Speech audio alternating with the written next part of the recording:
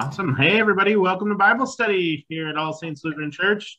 We're doing Bible study for the 11th Sunday after Pentecost, August 8th, 2021. And we've got some fun texts. We're in the midst of bread in our gospel texts and pulling out some really fun things from the Hebrew scriptures in terms of cool old stories that make you think. And so I like it. It's going to be a lot of fun. Pastor Rebecca is preaching this week. I hope so. I hope so. None of the rest of us are prepping anything, so it should be great. We could do what the Quakers do and just sit there in silence until somebody feels inspired. It's really interesting. Would you like me to read the introduction now, and we'll do the I would love that. at the end? Take it away. The introduction. Jesus says that the bread he gives for the life of the world is his flesh, and whoever eats this bread has eternal life now and will be raised on the last day. In 1 Kings, we're reminded that on our worst day, God is still with us, perhaps more powerfully than ever before. We live in love as Christ loved us and gave himself up for us. Our purpose in life is giving ourselves for others as Jesus did for us. Thus the introduction. Nice.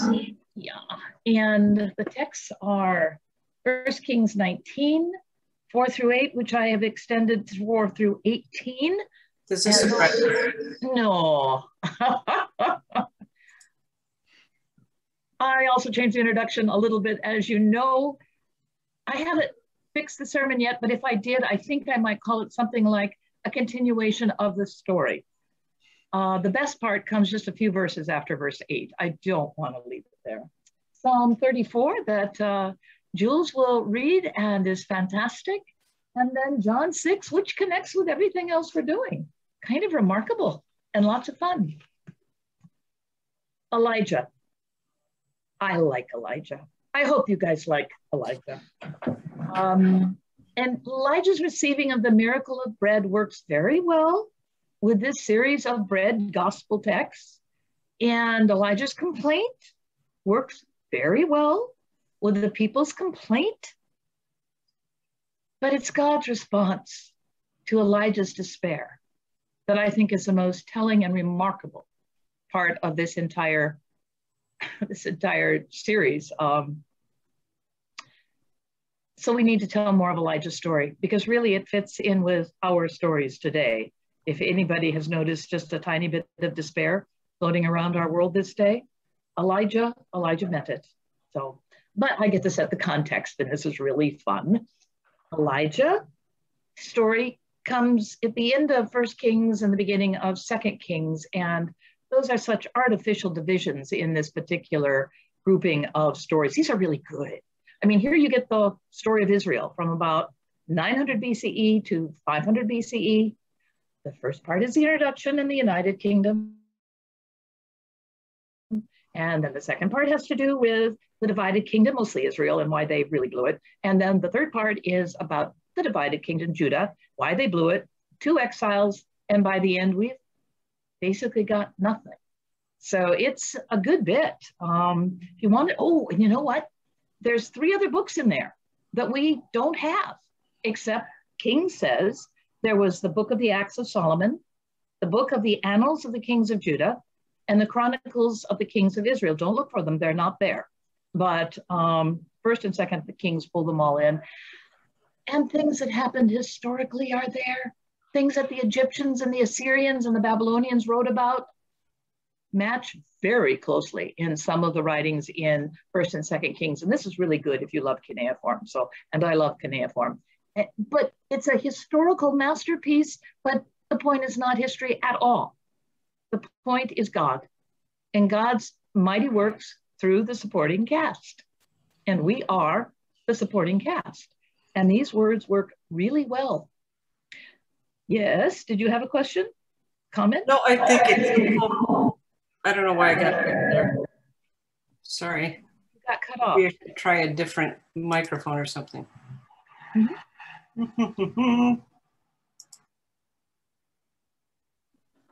Da-da-da-dun. Yay, All right. technology. Now I think it's better. I think it's important for people to know what cuneiform is, because it's maybe not a word that everybody knows. And it's Really? an extremely ancient, one of the first writings. So maybe you can. History begins with Sumer. The very first human writings began in Sumer. That's over there by Assyria and Babylon, by present-day Iraq and Iran, between the great rivers, the Tigris and Euphrates, scratches on stone, cuneiform.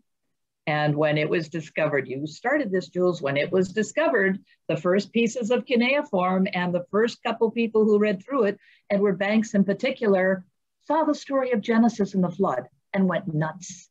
And there was a piece kind of like this with a piece missing among thousands and thousands and thousands of pieces. He's reading about the flood 2,000 years ago, before the flood story could have been written.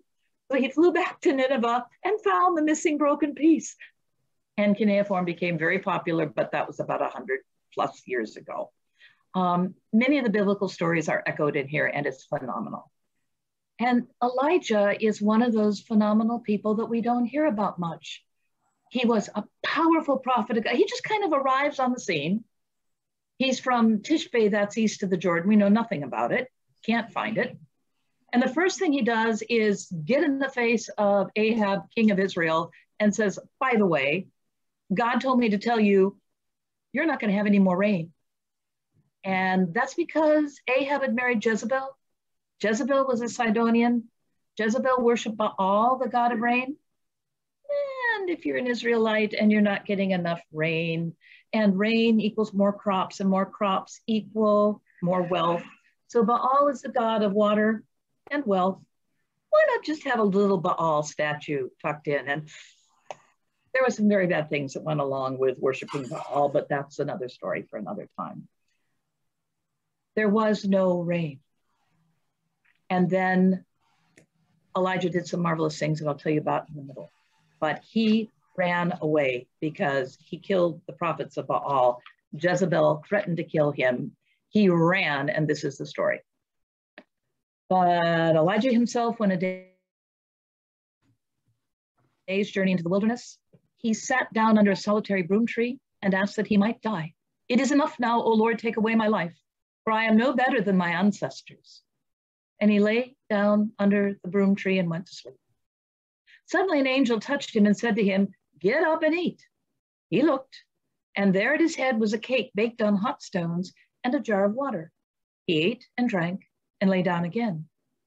The angel of the Lord came a second time, touched him and said, get up and eat. Otherwise, the journey will be too much for you. He got up and ate and drank. Then he went in the strength of that food for 40 days and nights to Horeb, the mount of God. At that place, he came to a cave and spent his night there. Then the word of the Lord came to him saying, what are you doing here, Elijah? He answered, I have been very zealous for the Lord, your God of hosts, for the Israelites have forsaken your covenant, thrown down your altars, killed your prophets with the sword, and I alone am left, and they're seeking my life to take it away. The Lord said, go out and stand on the mountain before the Lord, for the Lord is about to pass by. Now there was a great wind, so strong that it was splitting the mountains and breaking rocks in pieces before the Lord. But the Lord was not in the wind. And after the wind, an earthquake, but the Lord was not in the earthquake. And after the earthquake, a fire, but the Lord was not in the fire. And after the fire, a sound of sheer silence. When Elijah heard it, he wrapped his face in his mantle and went out and stood at the entrance of the cave. Then there came a voice to him that said, what are you doing here, Elijah? He answered, I have been very zealous for the Lord, the God of hosts. For the Israelites have forsaken your covenant, thrown down your altars, and killed your prophets with the sword. I alone am left, and they're seeking my life to take it away.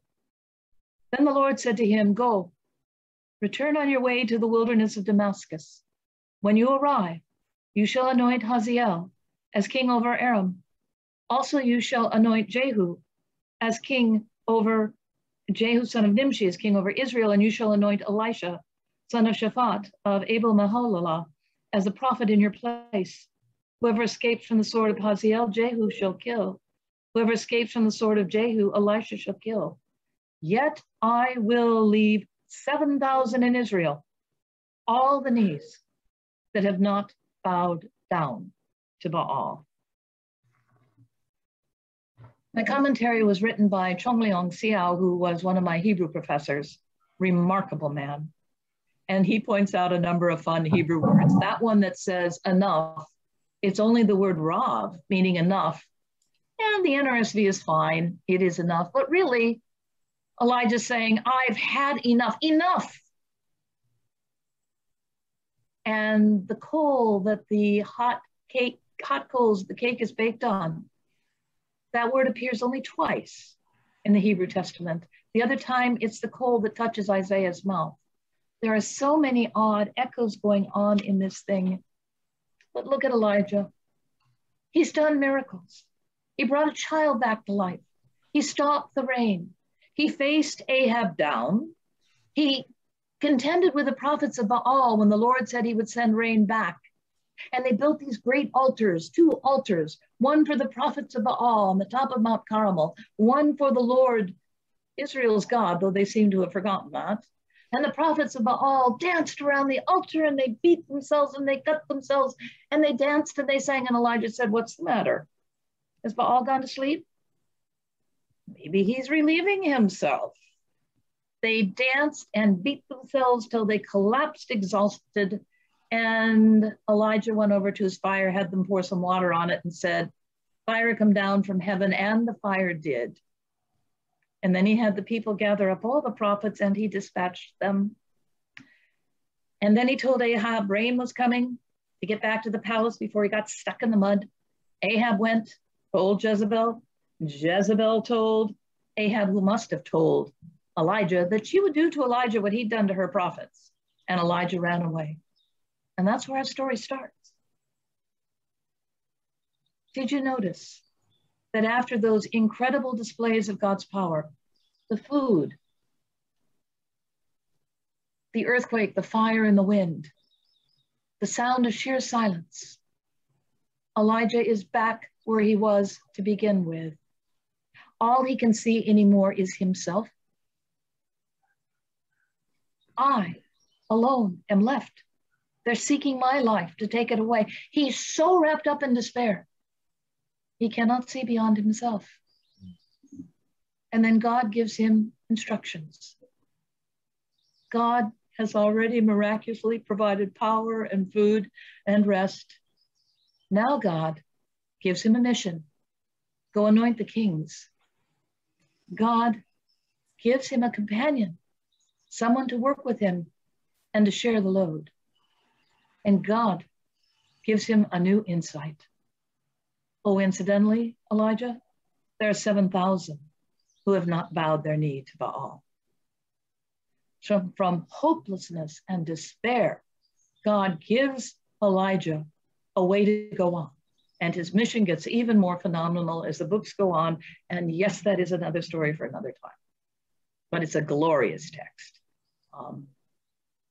I recommend it. Just through chapter 2 of 2 Kings. That's great. Elijah's great. I was listening to a podcast with Krista Tippett on Being, and she was interviewing Abby Wambach, who is like the most all-scoring soccer player in the entire world. Yeah. And her wife, Glennon Doyle, and their daughter's out playing on the pitch, and she falls down, and Glennon stands up, and she goes, honey, don't despair. Get up. And Abby looks at Glennon and says, this isn't a poetry fest. You can do it. Get up, kid. Get up, kid. All right. Psalm 34. Thank you. 1 through 8. Taste and see that the Lord is good. And the text reads from the Psalter, I believe we got this from. I will bless the Lord at all times. The praise of God shall ever be in my mouth. I like that. I will glory in the Lord. Let the lowly hear and rejoice. Proclaim with me the greatness of the Lord. Let us exalt God's name together. I sought the Lord who answered me and delivered me from all my terrors. Look upon the Lord and be radiant, and let not your faces be ashamed. I called in my affliction, and the Lord heard me and saved me from all my troubles. The angel of the Lord encamps around those who fear the Lord and delivers them. Taste and see that the Lord is good. Happy are they who take refuge in God.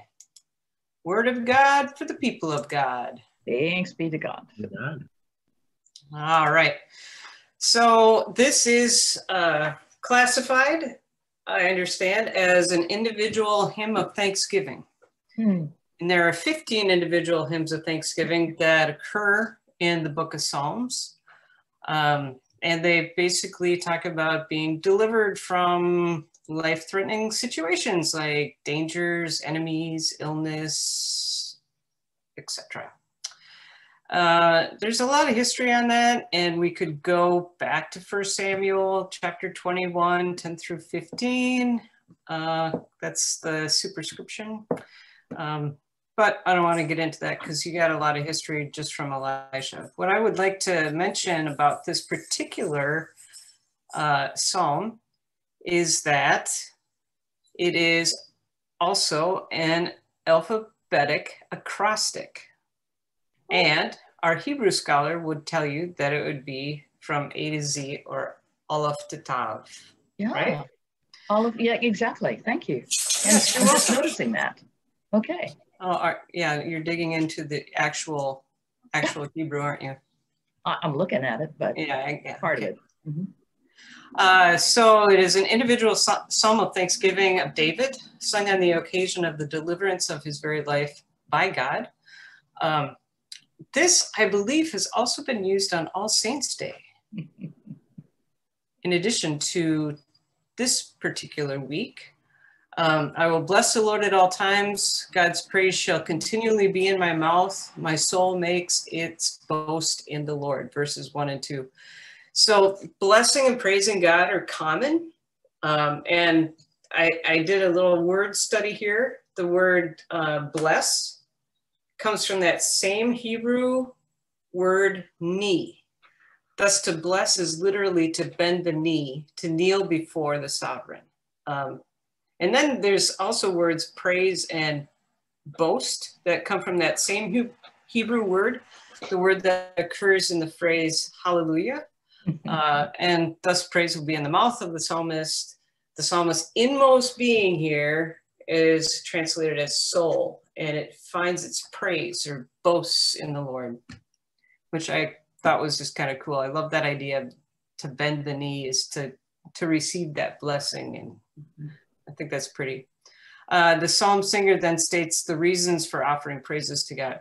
I sought the Lord, and the Lord answered me and delivered me from all my fears. Now, wouldn't that be lovely?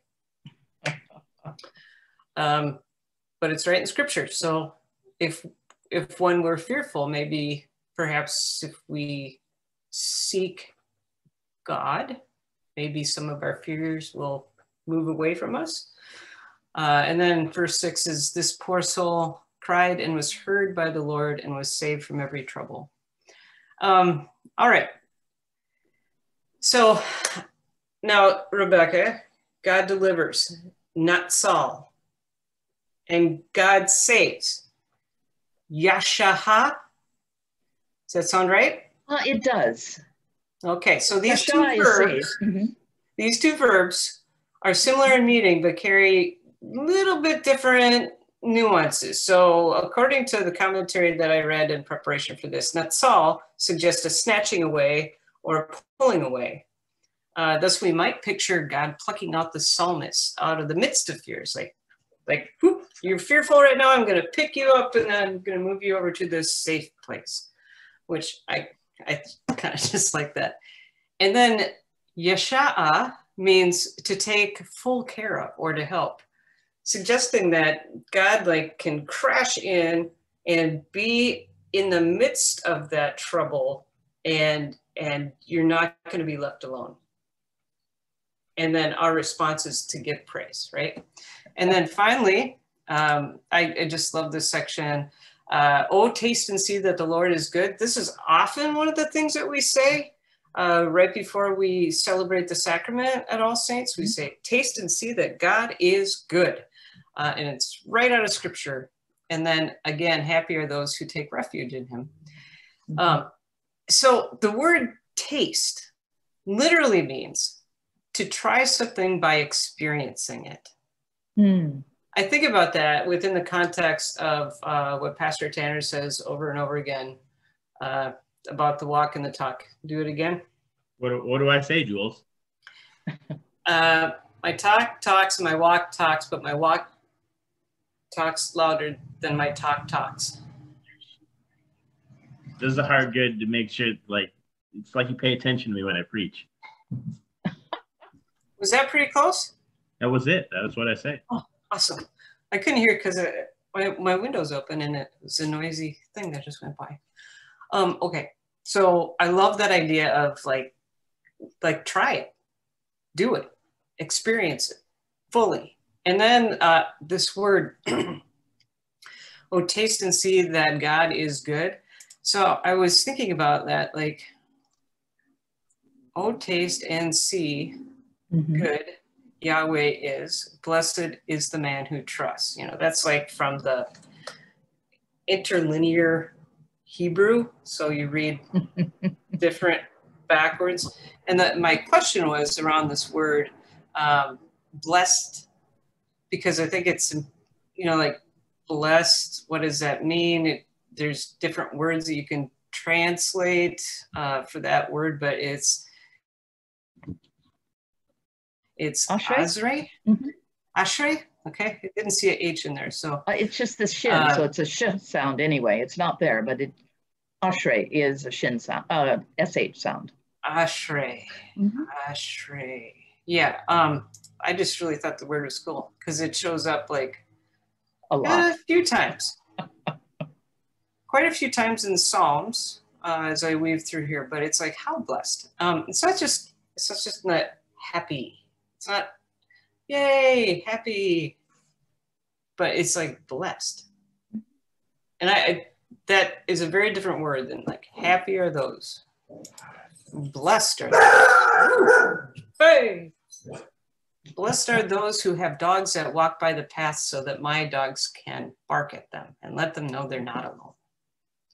Taste and see that the Lord is good. This is what I would take out of this psalm is like, what does it mean to fully experience that goodness and grace? What does it mean to bend the knee and be blessed and really recognize that maybe there is a time in your life where you want to be plucked up and moved over to a place away from fear, and maybe God embodies that and reminds us again and again that we're not alone. So that's kind of where I would, if I was preaching on this, I would talk about what does it mean to fully experience the goodness and blessed.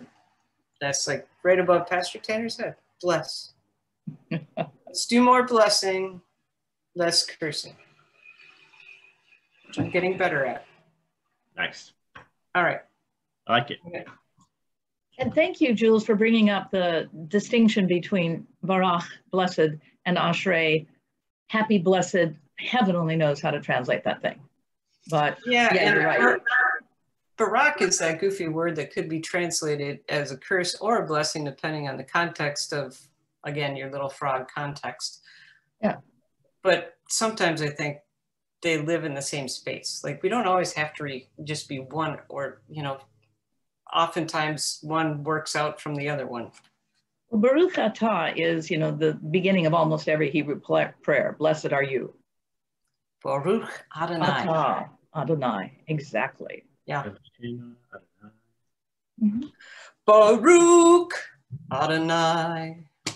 Baruch Atah Adonai. Blessed are you. Baruch Atah Adonai. Forgive me. Sorry. But no Ashrei. And yet Ashrei has a similar meaning. It does, but it doesn't just mean happy. No. No. Hebrews. Like all Hebrew words, it's a lot deeper. You could do like a cannonball into that word. Mm. All right, Well, I could keep talking. I'll stop. Go, Kenner. Thanks, all.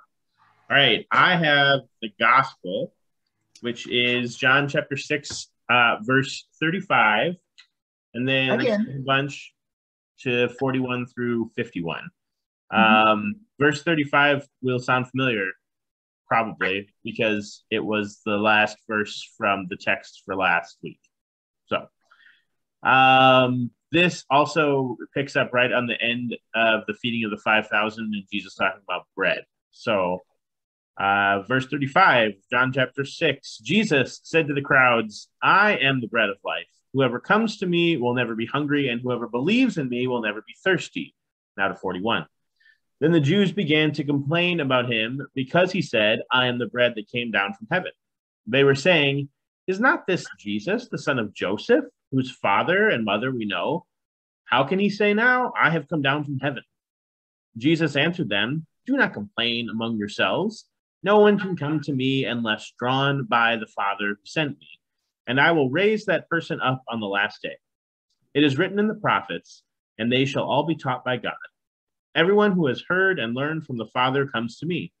Not that anyone has seen the Father except the one who is from God. He has seen the Father.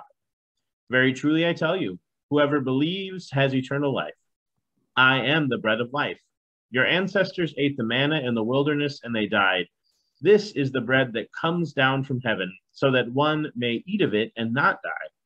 I am the living bread that came down from heaven. Whoever eats of this bread will live forever, and the bread that I will give for the life of the world is my flesh. The word of the Lord. Thanks be to God. Thanks be to God. Be to God. So some of you may or may not be aware of this, but like we don't actually talk about Bible study before Bible study outside of, hey, you do this reading. So it's sometimes really fascinating to me that when we all come together for Bible study, like our random thoughts echo one another really well. So just like you got random word studies in the first two lessons today, you're going to get a random word study from the Greek too. Yay! Yay! So my favorite word in this text is from verse 44. No one can come to me unless drawn by the Father who sent me, and I will raise that person up on the last day. And the word is drawn. Okay. In the Greek, the word is elkuse. Okay? Elkuse. It's Elkuseh, right? But in Greek. Okay. And it is translated here by the lovely NRSV and other translations as drawn. Drawn by the Father, right? That God is like, bringing you in, like, oh, this is great, like tempting you with cake and wonderful things, right? The word actually means drag, like violently drag. Like any other time that this word is used in Greek, it is most often utilized when talking about fishermen hauling their boats down from the shore and into the lake, right? So you build a brand new boat, it's up on the shore, and then you get a big group of guys together with big ropes, and you schlep this thing down off the shore, and you lug it, you haul it, right? You tow it down into the water, right? That's the word that's being used here. This like forceful drag. Okay? Les Miserables. Yeah. Yes. I just watched that the other day. It's like that. It's the opening thing from Les Mis. That's what it is. It's all these guys pull, right? That's what it is. God, and the whole idea here is that God is doing the work, right? That God is working on our behalf so that we can come to know the Messiah. That it is not not our doing. And this is like solid Lutheran theology, right? It's nothing that we can do. It's nothing that we do, nothing that we can do, nothing that we should do, nothing about us. It's all about what God is up to, what God has done, what God will do, what God is continuing to do, to bring us to God through Christ. It is the beautiful epitome of Luther's explanation, the third article of the Creed, which I had to pull up because I love pulling it out. I was going to do it last week and I didn't, and now I have regrets. And so 2 weeks in a row of opportunities. I believe, this is what Luther wrote, I believe that by my own understanding or strength, I cannot believe. I believe that I cannot believe in Jesus Christ, my Lord, or come to him, but instead, the Holy Spirit has called me through the gospel, enlightened me with his gifts, made me holy, and kept me in the true faith, just as the Spirit calls, gathers, enlightens, and makes holy the whole Christian church on earth, and keeps it with Jesus Christ in the one common true faith. That is it, right there. That the Spirit, that God drags us to faith. I mean, draws us to faith, but drags us to faith, okay? I wanted to focus on that word in particular because we get this section again about bread. And I cannot remember, I may have mentioned this a little bit in Bible study last week, but whenever, especially in John, whenever we see Jesus do something miraculous, it always has two purposes. The first purpose is to rectify a human need, and the second purpose is to reveal who Jesus is. All right, so here we have the feeding of the 5,000, right? The miracle of the feeding of the 5,000. Feeding people, right? Rectifying a human need. People are hungry, human fed, okay? Rectify human need. And the second is to reveal who he is. And that's where we get this lecture for the rest of John about who Jesus really is and how the feeding reveals who Jesus is. And that Jesus is constantly pointing to this fact that he is the bread of life and that it is God always who is providing for the people. God gives bread, whether that's manna in the wilderness or cake on the side of a mountain or feeding the 5,000. And then God gives faith, right? So a human need and a revelation of who God is in Jesus Christ. God gives bread, God gives faith. God gives water, God gives faith. Living water, living bread, faith, right? I love what you had to say, Pastor Rebecca, about Elijah being nourished by cake from God for the sake of the world, right? There's this idea both in the Psalm and in First Kings that it doesn't just end, right, with the story, that the story goes on and on and on and on. And Elijah goes on to do many and various other things. We get a little bit of that at the end of our reading today, but it just continues. The story just goes and goes and goes. And it's this reminder to go and do, right? That the bread of life, the bread that literally fills our stomachs, and the bread of life that is God in revelation to us, is to send us into the world to do more and more things, that we are nourished for the sake of our neighbor, not just for the sake of filling our own bellies, which gets right into that psalm, to taste it, right? To taste and see that God is good, but to taste it, to actually do the thing, right? To try it, to do it, to experience it, to, what did you say, Jules? I wrote it down. To experience the goodness and the grace of God. I like that. So we have another week of all these texts kind of being connected together, and there are a ton of wonderful things in this text about the great I am verses, and probably a ton more stuff about bread and things like that. But that's where I wanted to focus today, because I love that word. Apuse. Well, thank you. Drugged by God, sometimes kicking and screaming to what the Spirit is up to in the world. Elijah would understand. Elijah would understand, right? Yeah, he had to go to a mountain to get away and take a nap. Man. It's a bad day right there. Sometimes I wish that I had a mountain to go to take a nap, and that I woke up. You'd want that particular mountain. Well, no, but there was cake, and that sounds good to me. Yeah, but then the 40 days run. Well, that's true. I'm not about that. That's not going to happen. I was thinking, Rebecca, about that that passage as it relates to like the Hobbit and how the elves had that really fancy cake that they would eat. And I can't remember. Lamba spread. Yes, and that's what I figured mana was. But here we've got even a richer cake. Nice, Jules. Thank you. A tiny morsel will keep you going for many days. But also, I would like to eat 7 of them. Well, it is a good number. Yeah. It's a good, solid number. Yeah, thank you for that word. I've never noticed that word before. Thank you so much. You are welcome. I was introduced to it by the Reverend Dr. Richard Swanson. So, it was a delight. Anything else for study today? I think we just have a couple of announcements. Yeah. I don't know of anything else I need. A reminder. Well, first of all, thank you, because by the time you watch this on Thursday, we will have finished with Vacation Bible School for the year. So thank you for all the ways that you have given back and helped out with all the VBS stuff this year. It was a blast. We had a good time. A reminder that if you have kids or grandkids or nieces or nephews or anybody who falls in the age range of like 0 to 18, there are many, many things that you can sign up for programming for this fall, particularly Seeds of Faith and Confirmation.